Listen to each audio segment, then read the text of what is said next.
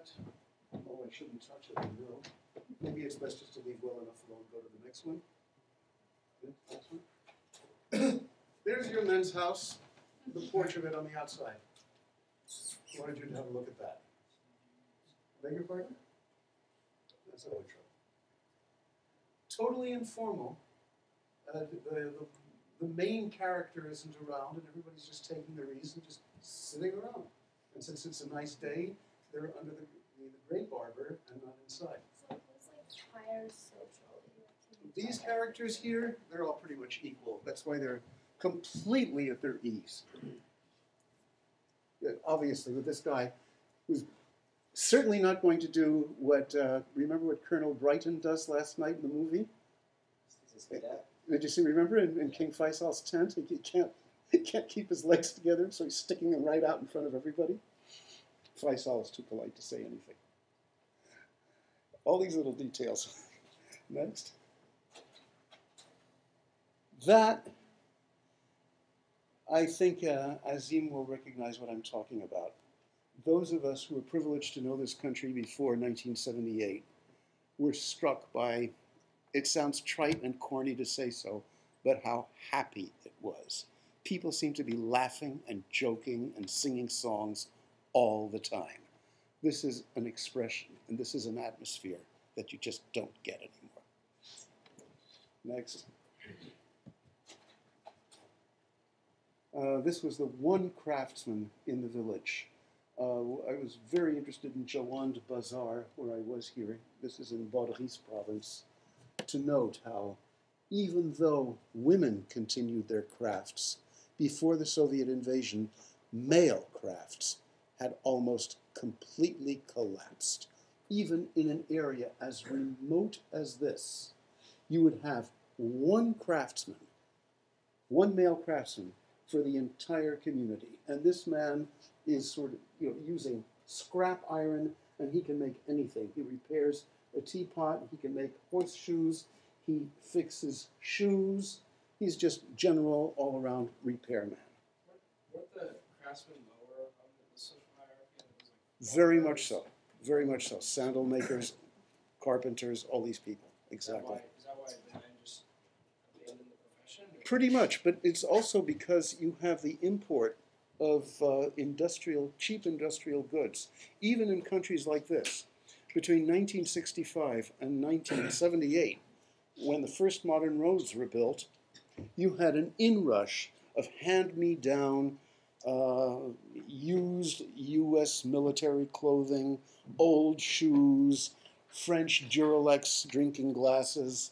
I remember when I was very, very young in Afghanistan, in the early 1960s, you could still have leather sandals or leather slippers with an upturned toe by Zodho. They were still made in the villages. The entire leather-making industry collapsed. And by 1978, people were wearing, well, certainly as he's already wearing in 1970, plastic shoes. Typical. This kind of thing, of course, reached Jawan Bazaar by donkey caravan. But nevertheless, Duralex glasses and not traditional pottery is what people were drinking out of.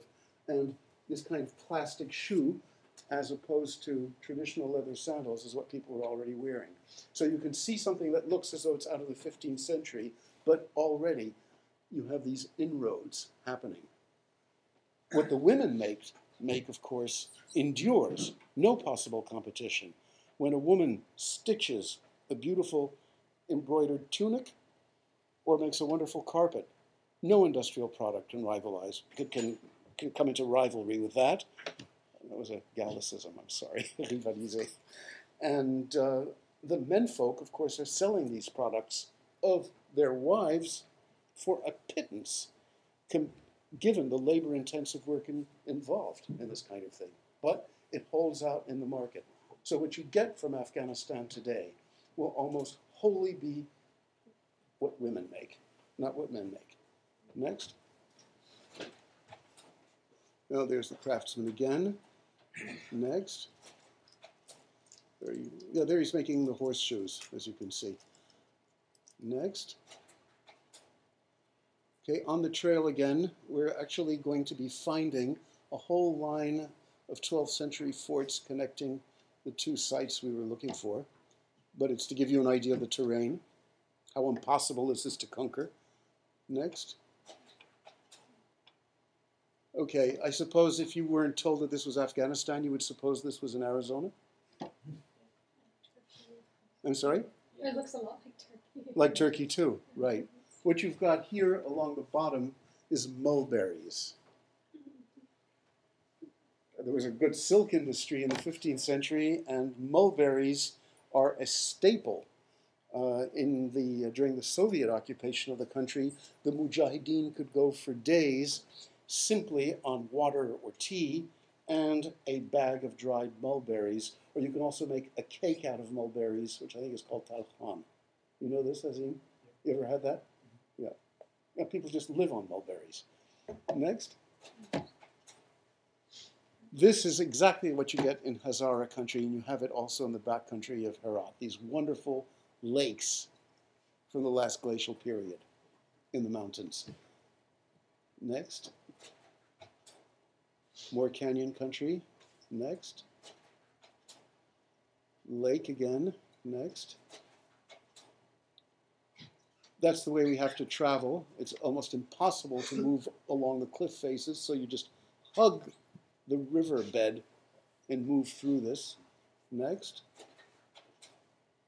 This is one of the 12th century forts. We just found a whole line along this pathway, and we were able to figure out the extent of the 12th century kingdom in the Afghan highlands. Next. You want a lord? Here's a lord. A lord in all his glory, as he would have looked in the colorful age before 1978. Tajik lord, known as an arbab, with his son, retainers. This is the chief mullah. This is the lord himself. Next. Another view of these people. Next. The mullah. Next. Mirza al-Layar in all his glory. The height of fashion in 1970 was to wrap your pistol in a beautiful red handkerchief and allow the ends of the handkerchief to hang out from the holster flap.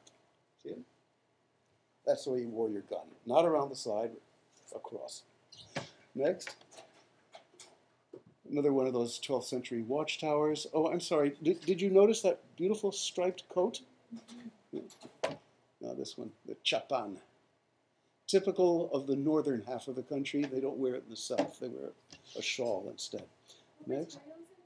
Silk, in his case. How old is the custom of wearing a striped coat? That, at the very, very least, Joseph and his brethren. So who dyed these cloths? Who did the dyeing? Most of these things were made in or around the town of Mazar-e-Sharif in northern Afghanistan, and it's women are dyeing. Are you okay with the machine? Yeah, no, I just want to film it. I mean, I'm not, yeah, I'll burn a DVD. Okay. Want another one? I'm sorry, David? The watchtower. This was the other site. This is the famous minaret of Jam. 12th century. All that's left of what we figured out was the summer capital of the Ghorid Sultans. This is the model, for the Qutb Minar in Delhi, if you ever get to see it. So fortunately, this is still standing, but the river is eating away at its base, you see. And we understand now that this 12th century marvel is holding together practically like 10-cent coins stacked one on top of another. And if the river keeps on eating away at it, the whole thing is going to collapse. And my archaeologist friend, Andrea Bruno, Italian, who's been working with UNESCO to try to save this tower, now can no longer go to the area because it's considered absolutely unsafe and inaccessible. And if so, then these photographs will be the record of the 12th century Sultanate of Ghor, which founded the Sultanate of Delhi. So the archaeological wreckage is appalling. In many ways,